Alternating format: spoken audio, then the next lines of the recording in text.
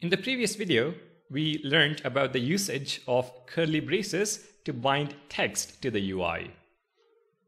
What you have to keep in mind about binding text is that strings are inserted as plain text. So HTML characters have no special meaning. Sometimes though, we might have to render real HTML in the browser.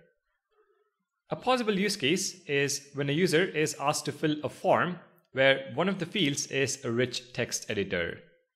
The user would be allowed to bold or italicize the input, and if you want to display that input value, let's say in a read-only mode, you need to render the value as HTML with the bold tags, font colors, and whatnot.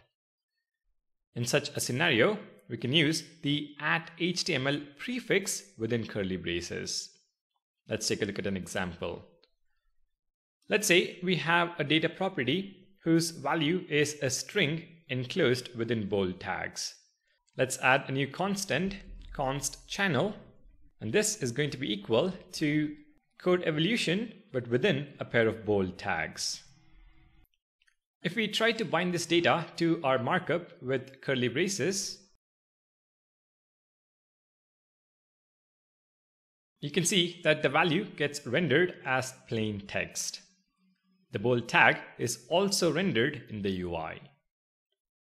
To render proper HTML, we add the @HTML prefix.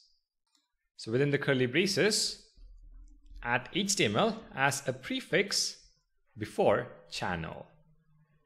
Now, if you save the file and take a look at the browser, we have the channel name rendered in bold. Like I mentioned, you would at least once in a complex project come across the need to render HTML in the browser. And this is the way to go about it. Now, there is a word of warning though. When you use the @HTML prefix, it is very important to keep in mind that you should only render the content that you trust. If you're using a third-party API, it is very risky to use the HTML prefix because it might lead to cross-site scripting attacks, making your application vulnerable to security threats. Let me show a very simple scenario which could cause anxiety for your users. I'm going to copy-paste a new constant within the script section. So const hack, which is simply an anchor tag on click of which you alert the text you have been hacked. The anchor text itself is win a prize. If we now bind this to the markup using the HTML prefix, so @HTML hack, save the file, head to the browser, you can see that when I click this win a prize link, I get an alert, you have been hacked.